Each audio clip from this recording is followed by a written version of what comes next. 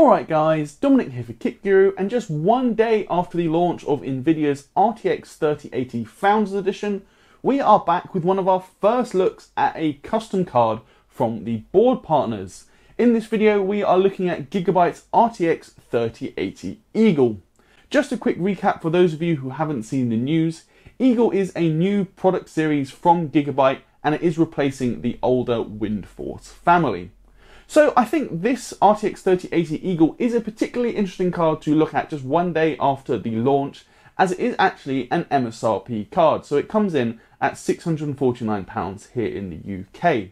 With a triple fan cooler and a rated boost clock of 1755 MHz, which is actually 45 MHz faster than the Founders Edition, on paper it certainly looks up to the task, but in this video we'll find out just how good it is and whether or not you should buy one. We'll kick things off with a look at the design then, and here the Eagle is definitely pretty low key. It uses an almost entirely grey plastic shroud, though we can see some sort of translucent sections just above the fans on the underside of the card, which is home to the Eagle name. I do like the fact that it is a grey shroud, as it is still very colour neutral, but it does just make a nice change from the all black designs that we are used to seeing. As for the size of the card now, it is safe to say this is not small. It actually measures in at 32 by 13 by 5.5 centimeters. So we definitely do recommend always checking that a card is going to fit in your case before buying. And I think these bigger 3080s is definitely going to be a trend, as Nvidia's board partners have definitely had to come up with, some solution to dealing with the increased power. And for most of them, that just means bigger cards with bigger heat sinks. Speaking of size, we can also note the dimensions of those three fans. Here, the fan closest to the I/O bracket is actually slightly smaller than the other two. It measures in at 80mm across, while the others are 90mm.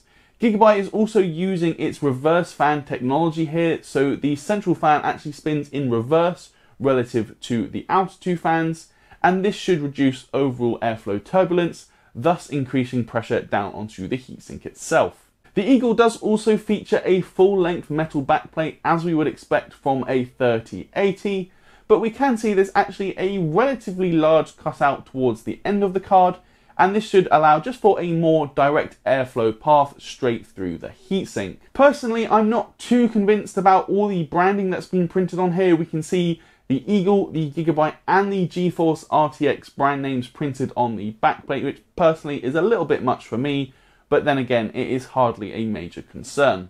Other things to note just before moving on include the two 8-pin power connectors, so thankfully no 12-pin here, and we can also see display outputs consist of 3 DisplayPort 1.4a and then 2 HDMI 2.1 ports.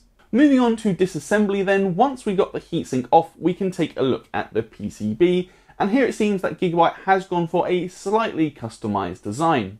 In total, there are 17 power stages, though we couldn't tell you exactly how these are split between the GPU and the memory. The memory though is of course 19 gigabit per second GDDR6X from Micron, and these are labelled D8BGW. We can also see a thick wodge of cables towards the end of the card, and this is because Gigabyte is actually using an extension for those 8-pin power connectors. So they've actually moved them further down the length of the card than if they were directly attached to the PCB itself. So hopefully this should just make that cable management a little bit easier. As for the cooler then, this uses 2 separate fin stacks, and these are connected by a total of 7 6mm copper heat pipes. We can also see that the GPU and VRAM makes contact with a copper cold plate, while there are also plenty of smaller plates for the VRM and MOSFETs.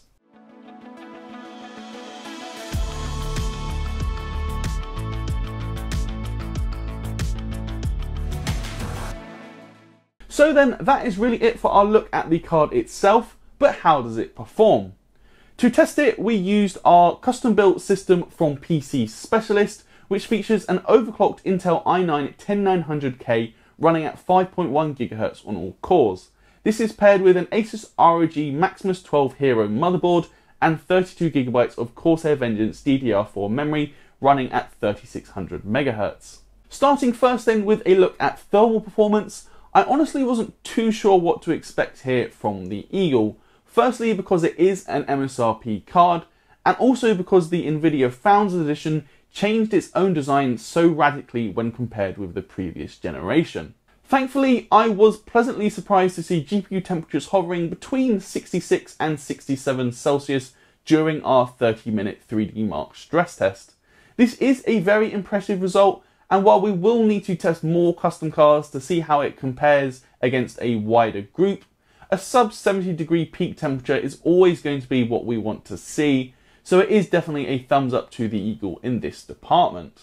Thermal performance then is very solid, but does that come at the cost of noise levels? Thankfully, the answer to that question is no, as we measured noise output coming in at 40 decibels from a distance of 30 centimeters, and that was with the fan spinning at around 1680 RPM when under full load. Now, this is marginally louder than the Founders Edition, and undoubtedly we will see some other cards come in quieter, such as the MSI Gaming X Trio.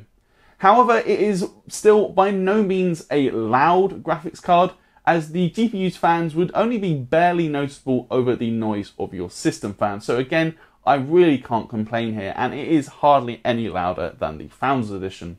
Next up, we come to total system power draw, and this is a little bit higher than the Founders Edition, with our whole system pulling about 475 watts at the wall. Digging deeper, we can see that this is because the Eagle has a 340 watt power target, compared to 320 watts for the Founders card. We can also see GPU-Z reports average GPU-only power consumption at 338 watts across the duration of our 3D Mark stress test. So again, exactly 20 watts higher than the Founders Edition. Undoubtedly, part of this extra power headroom has gone towards pushing GPU clock speeds, with a rated boost clock of 1755 MHz, which is a 45 MHz increase over Nvidia's own design.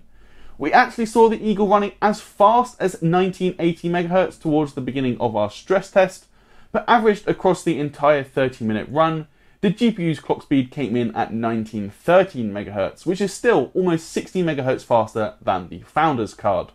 As for how this increased clock speed translates into the real world, we will now move on to our game benchmarks. Here we're only going to be looking at a few select titles at 4K, as we already know the general performance of the RTX 3080. However, if you are interested in our 1080p and 1440p charts, you can find those over on the written article on kitguru.net. Starting with Control then, this is actually a very tough game to run at maximum settings, and it's one of the few where the RTX 3080 can't average above 60 frames per second at 4K.